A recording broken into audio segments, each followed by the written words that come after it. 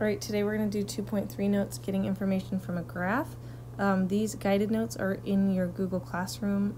They're on today's post, so you're welcome to print them out so you don't have to sketch out the graphs, because it's the work we're doing is pretty particular to the graph.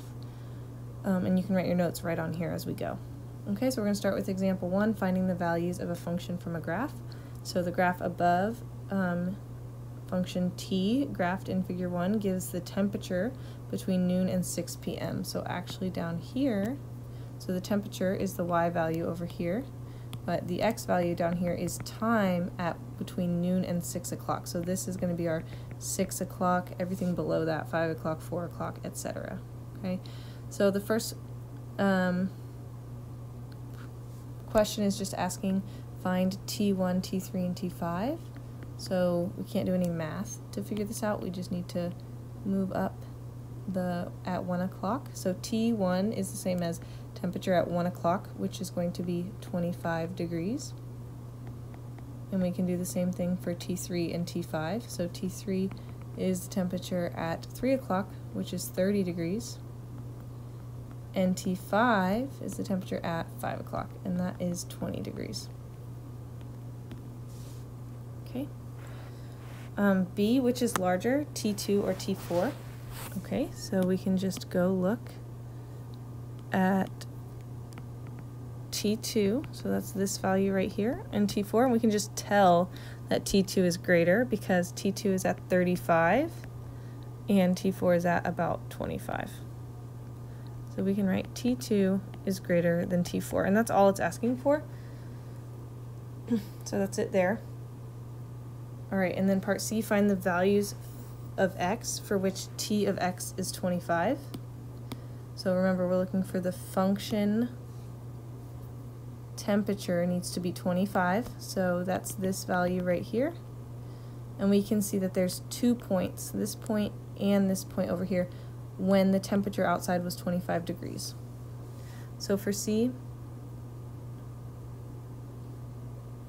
we can write it mathematically like this: T of 1 equals 25 and T of 4 equals 25. But we can also write a sentence. So the sentence is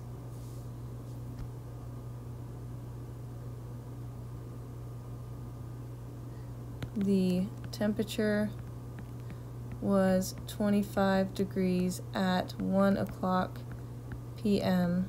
and 4 o'clock. Okay, part D. Find the values of x for which t of x is greater than or equal to 25. So we need all values where it's this line and above. And we can see that it's only above 25 degrees right here in between those two values and including those two values. So so we're going to write the temperature was 25 or greater between 1 o'clock and 4 o'clock.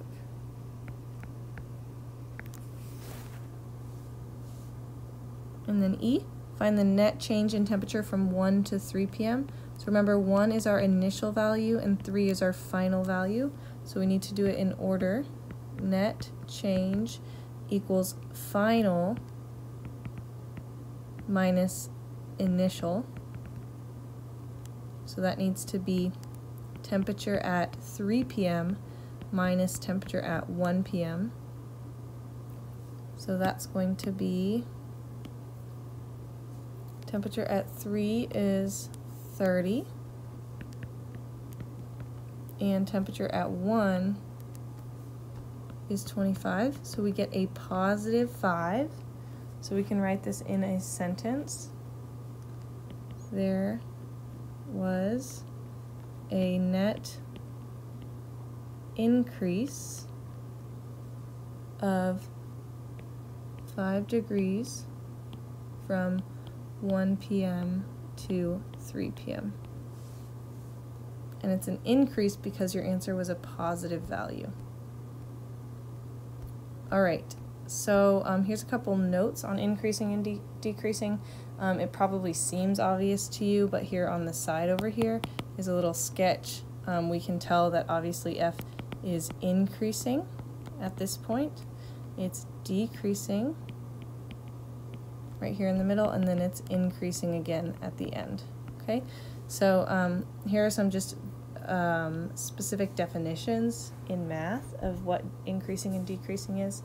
So the definition of increasing and decreasing functions: f is blank on an interval if the first y value is less than the second one, okay, whenever x1 is less than 2. Okay, so that means that whenever the first y value is smaller and then it's going up, that's going to be increasing.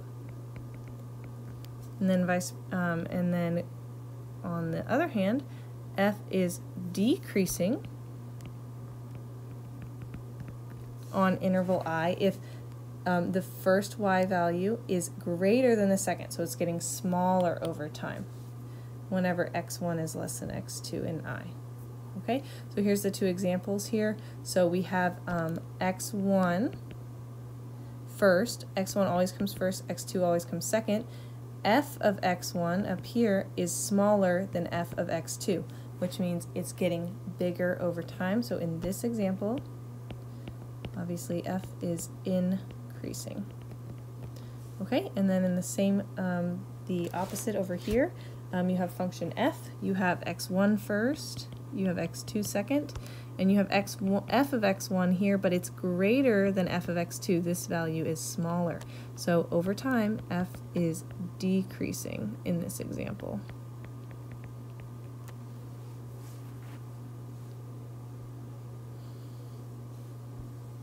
All right, so here's our example, last example for the day.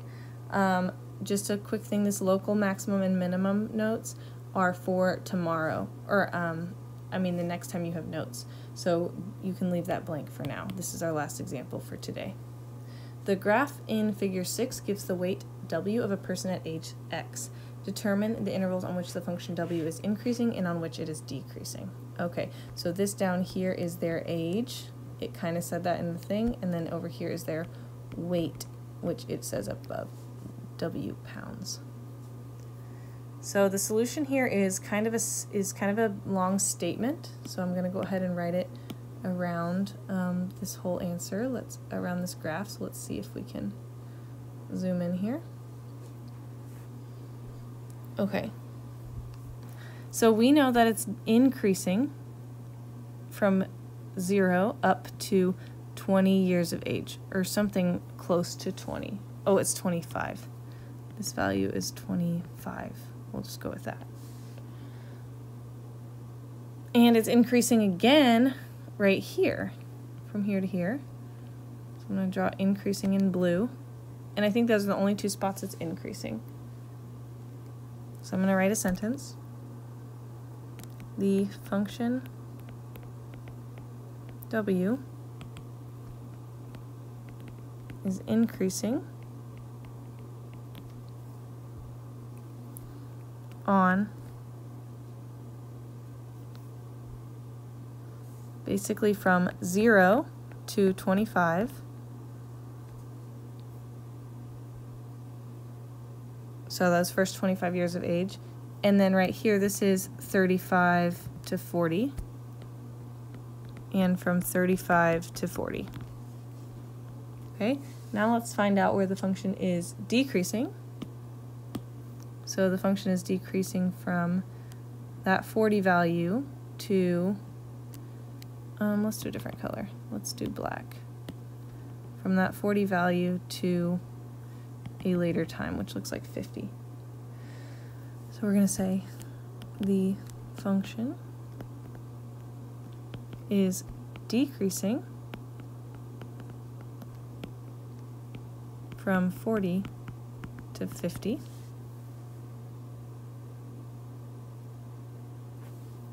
And then we need to show when it's constant, so it's not increasing or decreasing, in these years. Okay, so the function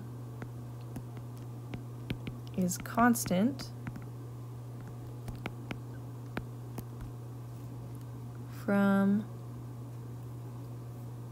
25 to 35 and 50 to 80.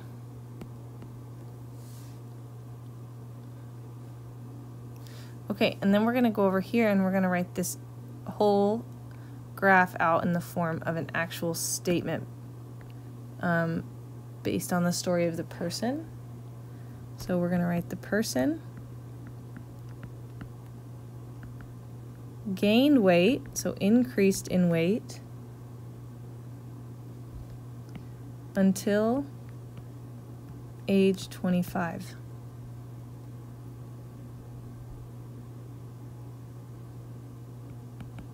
Then gained weight again between ages 35 and 40.